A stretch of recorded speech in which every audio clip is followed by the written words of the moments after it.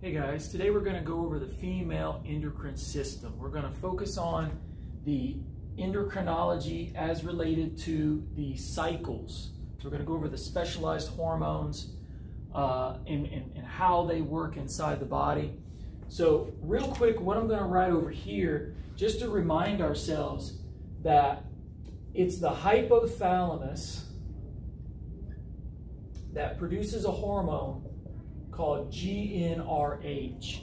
GnRH is going to stimulate the anterior pituitary, and it's going to stimulate the two special hormones of the anterior pituitary, FSH and LH. Okay, and that's what we see up here. So keep in mind that these two hormones we're going to talk about in a minute come from the anterior pituitary. And they are going to, like we're going to see in a minute, they're going to stimulate the gonads, okay? They're going to stimulate the ovaries, in this case, which are the gonads. The ovaries are going to produce estrogen and progesterone. There they are there, estrogen and progesterone. So one of the things you want to make sure you know when you're going through all this is know where these hormones come from. We're looking at what they do, their action on the female body, and on the reproductive system of the female.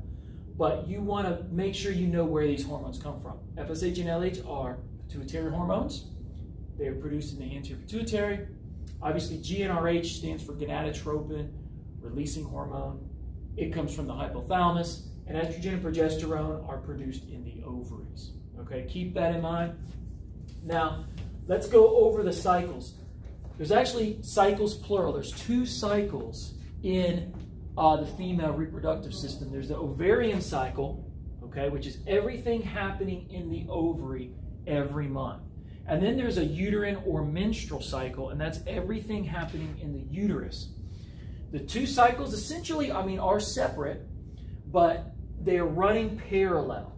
Okay, so you picture, here's day 1, and then we go all the way to day 14. So this would be the first half of the cycle, which is a first, basically, set of weeks 1 and 2, so 2 weeks. I always think of it as the first 2 weeks, okay? And then, of course, this is the second 2 weeks, so it would be weeks 3 and weeks 4. So we're going to see things play out that way. Let's look at what's happening in the ovary first. Okay, this would be our ovarian cycle. The first 2 weeks, we have a phase called the follicular phase, okay? And what's happening in this phase is that we're getting maturing of the follicle, okay? The follicle is housing the egg, which is called an oocyte. So we're getting maturing of the follicle and preparing of the egg for ovulation, okay? That's what we're getting this first half. So the egg is getting ready to be released by the ovary. It's actually going to be released by the follicle, and it's going to be released by the ovary. When does that release take place? It takes place on day 14 and is referred to as ovulation. There's actually a surge in the hormone LH that triggers ovulation, okay? But leading up to that, this whole preparation, for which again is the maturing of the follicle, the preparation of the egg, this first 2 weeks is dominated by the hormone FSH, follicle stimulating hormone, okay? So FSH dominates, which makes sense, the follicular phase, okay? So that leads us again to ovulation. Ovulation occurs again where the follicle and the egg itself, or the egg I should say, is leaving the follicle and it's leaving the ovary at the same time, okay? The egg is good for 24 hours after ovulation, meaning it is viable for conception or fertilization up to 24 hours after ovulation, okay? So we say up to, like, say, the day 15. And then after that, too late, and it's going to have to be released again the next month for possible fertilization, okay?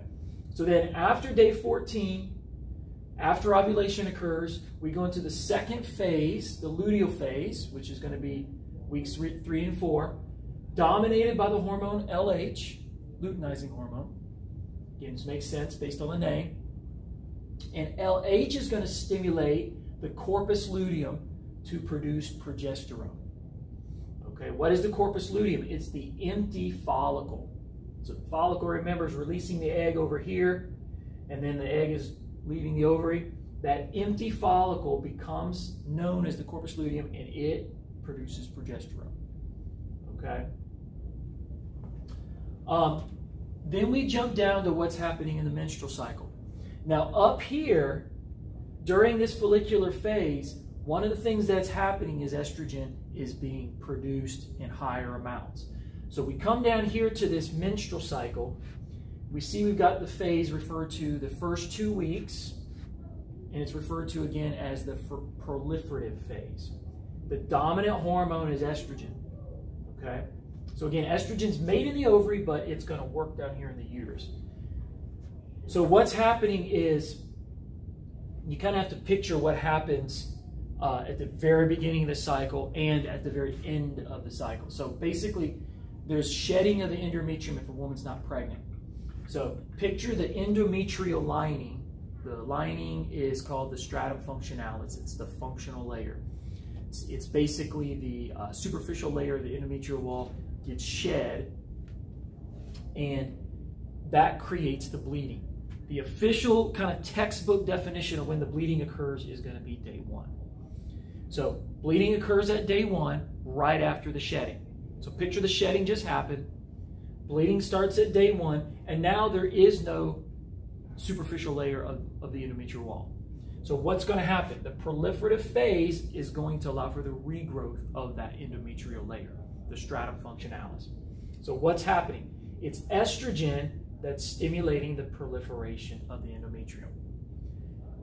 The word proliferation tells you that it is regrowing. It's a regeneration, which means mitosis is occurring in this 2-week period of time. Okay, that leads us then to the second half of the cycle. Notice progesterone, which was made in the ovary, is going to dominate the second phase, weeks 3 and 4, which is the secretory phase. And what's progesterone going to do? It's going to stimulate thickening of the endometrium.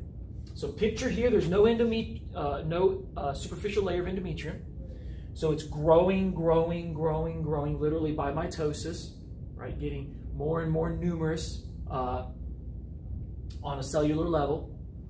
So it's growing. Then we move into the second phase where progesterone takes over, and what happens? It gets thicker now. So there's no mitosis in weeks 3 and weeks 4. It's getting thicker,